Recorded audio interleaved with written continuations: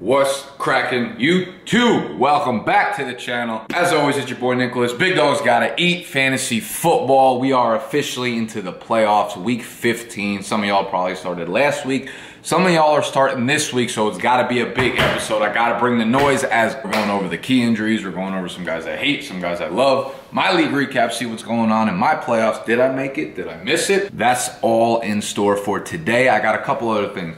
I don't know if I'm gonna do a video next week because it's championship week. And I know a lot of you are like, whoa, we need you the most there, but there's probably a lot less people that will be engaging with the video. So it won't help as many people. So I'd rather almost just have you guys ask me any questions you want throughout next week, like sit-start questions, so you can hit me on YouTube, Twitter, email, Facebook, whatever you want to do. So I don't know if it makes sense for me to do all my blog posts and my YouTube stuff, because that's a lot of work for me, obviously. It's a lot of hours I put in, and I don't know if there's a lot of people that actually need it next week, because a lot of people probably won't be in their championship games, especially if you listen to me this year. So, the other thing is too, I was thinking about, I want to get more merch, some more merchandise into the store, into the BDGE website. So like next year, I want to see if you guys would be interested if I started making shirts, you know, for like specific teams. Like if you guys are a fan, say you're like a Saints fan, and I had a shirt that said like Kamara season, right? Like, or Alvin Kamara season, SZN, of course, because that's how I spell season. Something like that, something like, you know, niche to my channel. Like you wouldn't see other shirts that say like season on them, right? So kind of want to get that so we can get on top of things that are popular in the fantasy football world going on. Like obviously Alvin Kamara is a good example because no one really knows about him unless you're into fantasy football.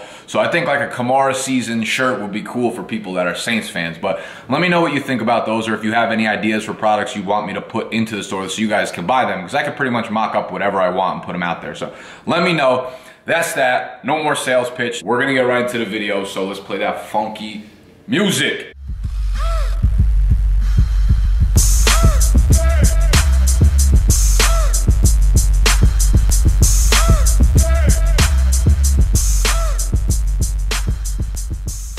All right, before we start, I just want to make sure you guys are following me on Twitter, nick_BDGE. Go follow me on Twitter. Go subscribe to the newsletter, which will email out my wide receiver cornerback matchup going up tomorrow morning. Go to the homepage, bdgeat.com. Scroll down a little bit, put your info in right on the home screen, and bam, you're going to get that email. We're going to eat. We out here eating, as always. But let's get into some injuries. We have, not exactly an injury, but he's coming back from injury, the biggest quarterback that probably ever was in Aaron Rodgers. Most talented quarterback, in my opinion, that's ever played the game of football. He is expected back. You know, it was a beautiful little IG post he put up about him in the hospital bed and all his recovery and thank you and all that nonsense. So he's going to be back, right? They're 7-6. They're looking to make a playoff run. If they win out, they will make the playoffs, I believe. So they're going to be at Carolina this week. I know a lot of people are going to be hesitant to start Rodgers in their lineup, and I say do not be hesitant. Right, this Carolina team, on paper, it looks like a tough matchup because they're on the road. Rodgers coming back from this injury, but apparently he's looked great in practice. I have no doubts that he's going to be able to throw the ball like he's always thrown the ball, like Aaron Rodgers throws the goddamn ball. Carolina's allowed the 10th fewest fantasy points to quarterbacks, but over their last 3 games, they've allowed, on average, 305 total yards per game to opposing quarterbacks, along with 6 touchdowns. So quarterbacks have kind of been ripping them up as of late. With Aaron Rodgers back, this is obviously a huge boost to Jordy Nelson, right? Or the artist formerly known as Jordy Nelson, because he completely fell off the face of the earth as soon as Aaron Rodgers kind of got out of the way. Now, what's this mean? I think we have too big of a sample size of Jordy Nelson and Aaron Rodgers playing together that you can't hesitate to put him right back in your lineup as like a high-end wide receiver too. So we'll look at some splits. We see Jordy with and without Aaron Rodgers this year. It's actually absurd. But with him back, we can expect somewhat similar numbers to, you know, what he was doing with Rodgers in the beginning of the year. We look at Davante Adams' splits. Not much different. He's been pretty consistent throughout the year. He's been very good there for Green Bay with or without Rodgers. So both of them are going to be right back in the wide receiver 2 discussion with a ton of upside in this Green Bay game. So Rodgers, get him in. Jordy, get him in. Davante Adams, get him in. Next, we have Carson Wentz, man.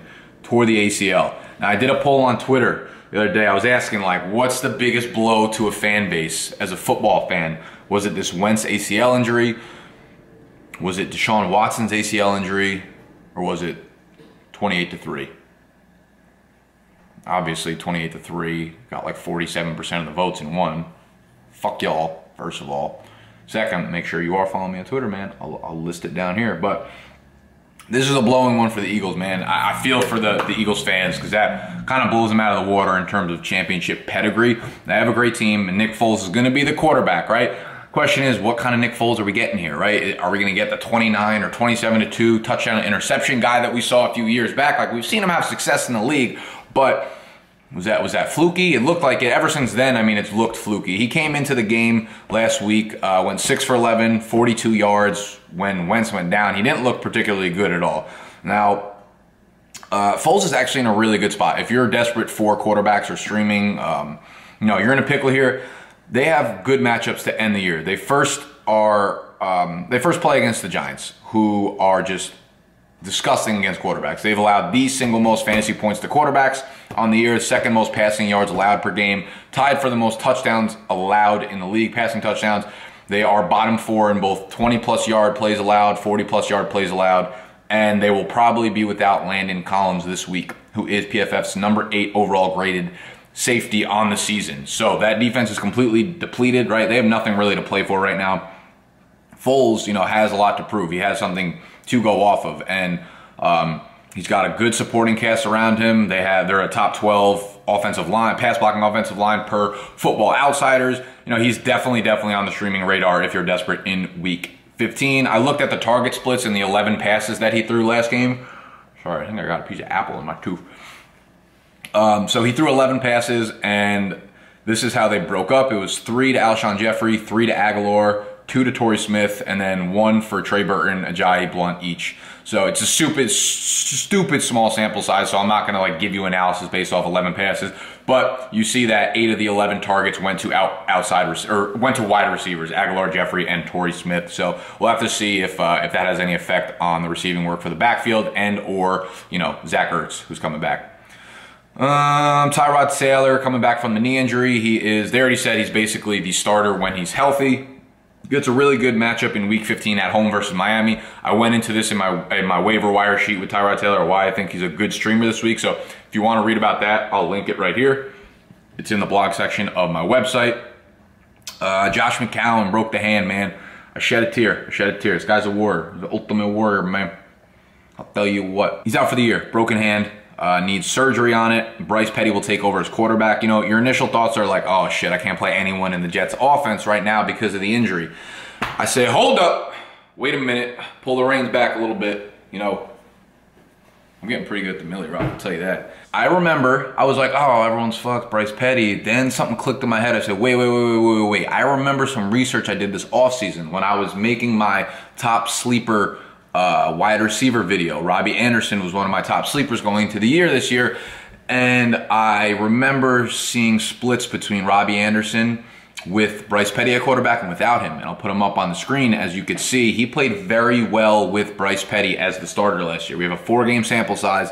He was getting nearly 75 to 80 receiving yards a game. He was scoring every other game. So Robbie Anderson, I say, is definitely still in play. Those two have a chemistry, and I wouldn't be surprised to see it going down the stretch with them. Now, they play against New Orleans. It's a pretty tough pass matchup if Anderson sees a lot of Marshawn Lattimore.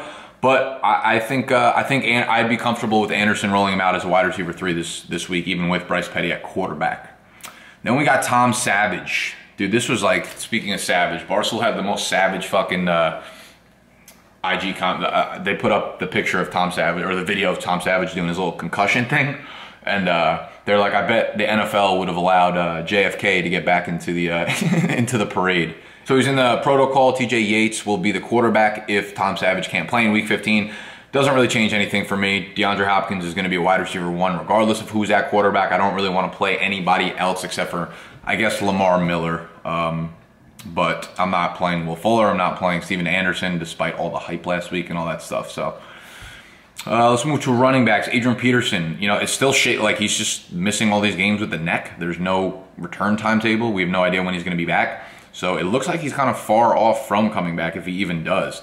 If he misses another game, we got your boy K. Willie, Kerwin Williams will take over basically as a lead back. He had 21 touches for 88 yards in week 14.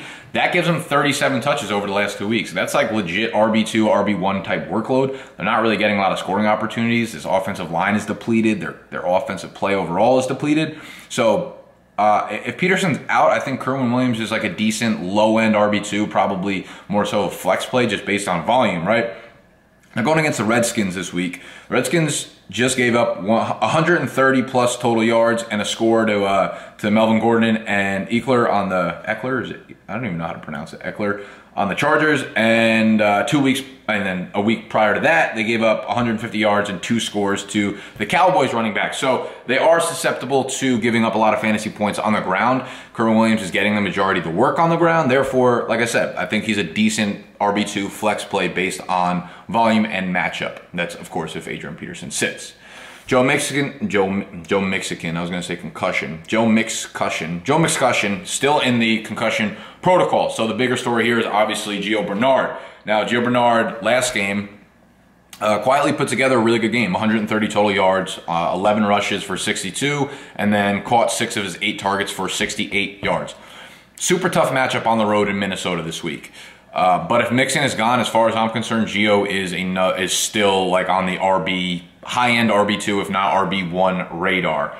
He's going to get a ton of passing work. He's going to get all the early down carries. He'll probably get the goal line work if they get there. Like I said, it's a bad matchup, but I want Gio in my lineup again there because he'll probably have a similar game to that where he gets 8 targets and rushes and catches a lot of balls. So he's going to probably eclipse the 100-yard mark. I'd say if Mixon is back, then I would be okay with Mixon in my lineup. I'm not putting Gio back in my lineup, of course, but Mixon would be a guy that I could throw in my lineup even in a tough matchup. I think he's gonna come right back in. Concussion is not one of those things that it's not gonna hamper him in the game if he's cleared to go. So Mixon's in the lineup. I want him on my team as probably like a low end RB2. Another running back dealing with a neck injury. We got Amir Abdullah practicing in full. They got a home game against Chicago. It's not really an enticing matchup for any of these Lions running backs just because of the way they're being used and just the lack of production there. Now, Theo Riddick's been really, really good without Amir Abdullah in the lineup. But if Abdullah comes back, which he should be back, Theo Riddick's volume is obviously going to drop off. I mean, to be honest, I don't hate Amir Abdullah as a desperate flex play. You could do worse, right? They played Chicago, I think like 3 or 4 weeks ago. He had 12 half-point fantasy points. They're 6-point favorites in this game. It should be a good game script for Abdullah. I mean, he's going to come back in and claim that early down work right away. So it's not like you have any danger of Theo Riddick being like the early down back here because he's fucking terrible at running the ball. So Amir Abdullah back, I really don't think he's the worst flex play. So if you're desperate, cool. Alvin Kamara, concussion. Yeah, so he took that shot that probably cost a lot of people some fantasy playoff spots. That sucks if that was you. I apologize. Condolences. You loyal. You smart. If you stay with me, though. He should be cleared for week 15. They're playing against the Jets. If he's cleared, I still want Ingram, and I still want Kamara in my lineups, both as RB1s. End of discussion. Amari Cooper re-aggravated that ankle that he entered the game with. He entered the game with the ankle issue, re-aggravated it in the game in week 14, left, didn't return. They play the Cowboys in week 15. I'm going to say Cooper's probably out for this game. That makes Crabtree a top 10 option at wide receiver again. Derek Carr sucks, to be honest. He's fucking awful. He's terrible. He's trash. He's trash emoji. I wish I could like put my hand up and an emoji would pop up. I'd be like trash, or I get like the middle. All right, I don't even know what I'm saying anymore. But he's probably the only option in this passing game that I want to touch, Crabtree. Ton of volume you should get. Dallas is definitely a pass to exploit. Robert Woods, expected to return in week 15 against this beat-up Seattle Seahawks defense. He missed the last 3 games. This Seattle defense has given up the 7th most fantasy points to wide receivers on the year. And a lot of that was with the roster at full strength. They've been very bad against wide receivers as of late with all the injuries that have happened to them, between Cam Chancellor, KJ Wright, Richard Sherman, and now Bobby Wagner. So I'm honestly okay with starting any and all of the 3 Rams receivers this week. Cooper Kupp, Sammy Watkins, Robert Woods. It should be a shootout in Seattle. I think both of these teams can take advantage of the other team's defenses. Seattle's offense is playing good enough to overcome the LA defense. So I think that, you know, that offense is just rolling. Russell Wilson's on fire right now. So I think it's just going to be a ton of points all around. And, you know, what I'm saying is, like, I think they could support 3 wide receivers there. You look back at last week, the Jaguars wide receivers, we had D.D. Westbrook, 581 and a touchdown. Keenan Cole, 399 and a touchdown. Marquise Lee, 5 for 65. So I think, you know, the fact they can support 3 fantasy wide receivers. I think Woods and Kupp are probably both low-end wide receiver 2s with upside, and Watkins is a little less valuable to me. So he'd be the one I'd least want to start out of those 3 wide receivers, but I think any of them I'd be fine with in my lineup. And we have Allen Hurns not practicing again, basically just leaves it open for D.D. Westbrook and Marquise Lee to dominate. D.D. Westbrook has basically become the de facto wide receiver 1 there in Jacksonville. Surprisingly, man. He has 27 targets to Marquise Lee's 17, so 10 more targets over the last 3 games. I mean, both guys have shaped up to have a really, really solid PPR floor of, like, basically double-digit points. So it's a tremendous matchup versus Houston at home. Bortles has actually been really, really, really good at home this year. So, you know, I like both guys as wide receiver 2s, especially in PPR leagues. They have a great floor. So Zach Ertz, concussion. Missed last week. Obviously, we saw Trey Burton go off, but as long as Ertz is healthy, he is expected to completely practice in full. I think he's cleared from the concussion protocol already. Yeah, he's out of the protocol. He gets a game against the Giants next week. Like I said before, Landon Collins is probably going to be out. He was seen in a walking boot. So the Giants have much... no, what was I going to say? No, well, as of late, the Giants have been much better against the tight ends, but they were awful against them in the beginning of the year. And this defense is just depleted. Without Collins, I think that Ertz is like, of course, he's a surefire. You can't sit him as a tight end 1, but I think he has a very good game this week. So we'll move on to some defensive player injuries. Like I just touched on, Landon Collins was seen in a walking boot after week 14. He is PFF's number 8 overall graded safety. He hasn't played as good as last season, but he's still definitely one of the lone bright spots on this defense. Take him out, and I don't know what they really have left to give. So it's a big boost for Foles, a big boost for Ertz, a big boost all around for that team. Bobby Wagner, Seahawks linebacker. This is a huge hit to an already defeated defense. Suffered a hamstring injury, left the game. He was dealing with this injury for a few weeks up until this game as well, and he re-aggravated it. So the Jaguars team took advantage. They scored in on their next 2 plays as soon as Bobby Wagner left the game. It just shows that, you know, he kind of takes control of that defense, and they need him there to communicate effectively. We don't have a clear status on his injury for week 15, but I'm pretty sure he's going to miss some time at least. Bobby Wagner was Pro Football Focus's number 1 overall graded linebacker on the year. So he was a legit all-pro, all-world motherfudger out there.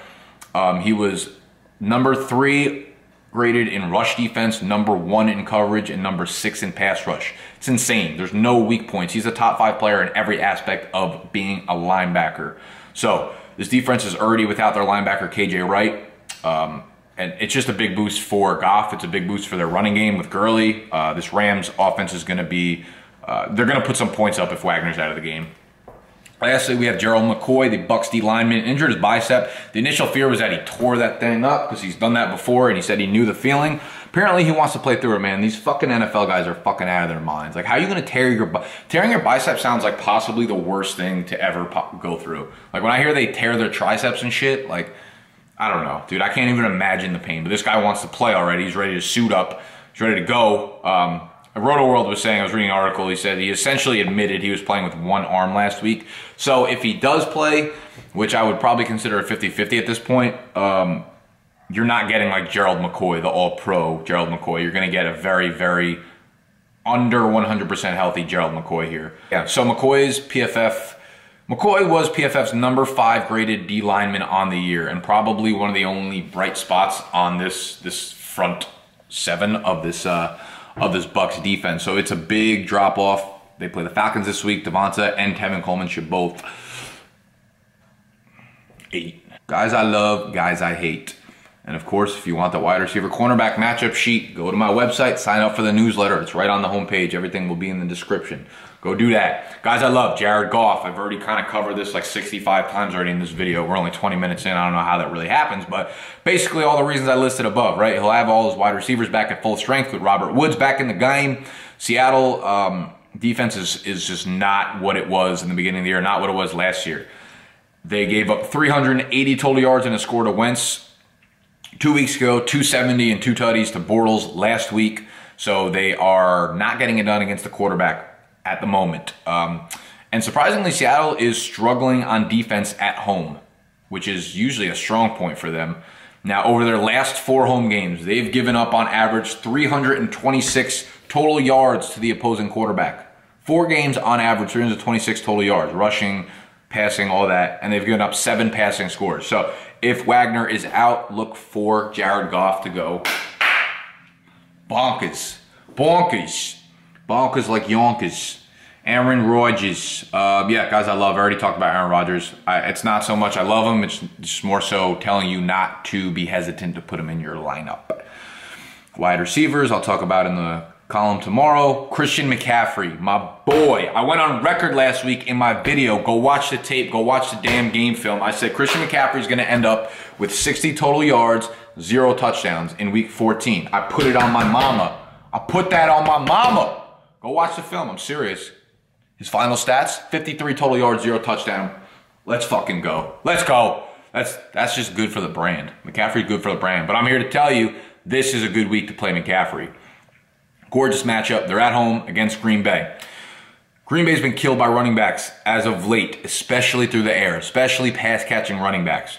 Now, on the season, they're allowing the 7th most fantasy points to the running back position, the 2nd most receptions per game. They're allowing 6.2 receptions a game to opposing running backs, the 6th most running back receiving yards, about 50 yards a game. Over their last 4 games, they're giving up on average 8.25 catches and 67 receiving yards to opponent running backs, which would be worse in the NFL if that was the season-long pace. So they're getting killed right now. With Rodgers back, it's possible that this turns into a shootout and Christian McCaffrey is even more involved. So I think he's in a great spot to give you that 15-plus spot, in especially in PPR leagues. So Tevin Coleman, he's a guy that I don't necessarily love. Like, I'm not starting him over any studs, but he's a guy that I wouldn't hesitate to get away from just because he had a bad game last week. They're going against the Bucs. They should be heavy favorites. It should be really good game script for them, and having Gerald McCoy either out or very limited basically means they have a terrible rush defense. So if Coleman can see his normal, like, 12 to 15 carries, I think he'll turn that into about 70 to 80 total yards and possibly a score. So I like Coleman a little bit. I also like Rex Burkhead. He's been on this list for the last like 4 weeks consecutively. It's actually crazy. Not crazy. He's the GOAT. He's Rex Goathead, basically. I'm going to make a t-shirt that says Rex Goathead. I actually might, you know what? I'm going to start using the emojis. I'm going to just make a line of t-shirts. One that has a trash can emoji. One that has the goat emoji. But I'm going to use like all words. Let's say like Rex Goathead. Like Rex emoji goat head. Yo, we out here. Next year we're going to fucking ball. This brand, we're taking off, Big Dog. Big Dog Nation, we out here. Anyways, all this guy does is score. They're going to play at Pittsburgh this week in Week 15. Huge matchup in a football sense, right? This is playoff implications written all over it. Ooh, I got to leave soon. I got to catch a train in like 40 minutes. Zam. So what was I saying? So the over-under is at 54. It's by far the highest total of any game this week. Burkhead's being heavily involved in the passing game and the goal line. He can't stop scoring. Now with Ryan Shazier out, who is PFF's 7th overall graded pass coverage linebacker, Burkhead should see a ton of easy coverage, right? There's no way any of these linebackers are covering him with Shazier out.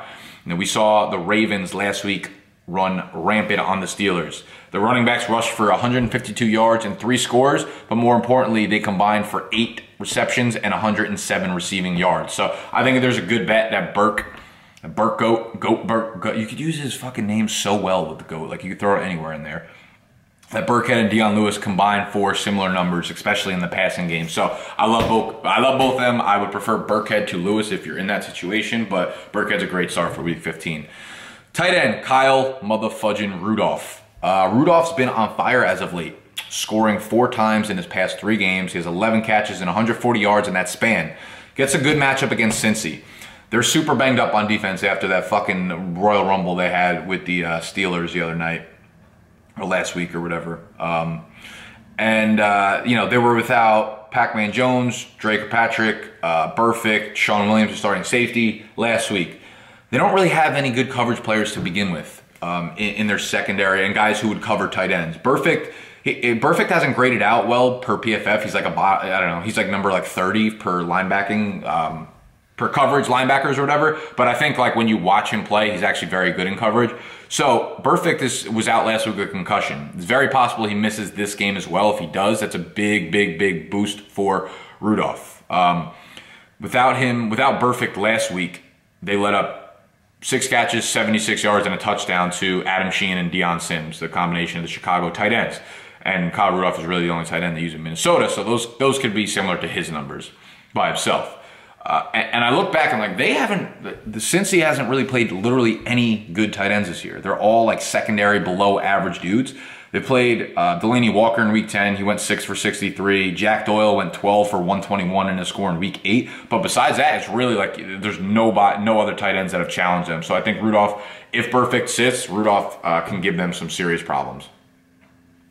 Guys I hate this week, starting off at the quarterback position, we have Alex Smith. Did I finish this? Yeah, I did. Epic. Going against the Chargers, that's simply it, man. Their LA pass defense has been absolutely incredible as of late. They've let up just one single 300-yard passing game this season. They haven't allowed a quarterback to pass for multiple touchdowns since week 5.